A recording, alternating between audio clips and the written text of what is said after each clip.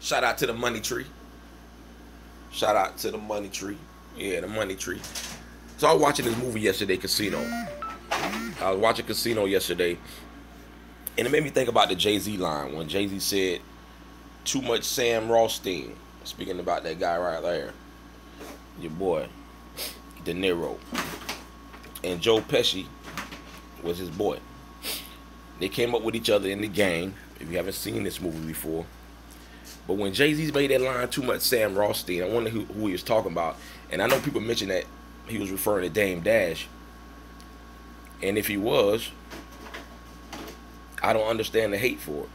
Because if you watch Sam Rothstein's character in this movie, he has the life that typical street dudes and gang members have when they trying to make it out of that life, right? He made it out of that mob style where he was at, went to Vegas, started running a casino, almost legally, trying to make it out the streets, still kicking back the money to the big homies, right? Still paying his dues, holding it down. Like, listen, we got a legitimate business here. Don't mess it up. But little short fool wants to still be street gangster, killer, go around and just be mob ties all day, killing everything. Grand larceny, flim-flammery, tomfoolery, like my boy Banky Pound say, full of it. And sure enough, what he do? He stops the progression of his homeboy, who's supposed to be his boy, to better himself and also better people around him. He also violated by hitting the man's wife, even though she was a whore. Even though she was a whore, he still hit the man's wife. That's a violation, brother. So yeah, Lil Pesci, he was the rat in this movie. He was the snake.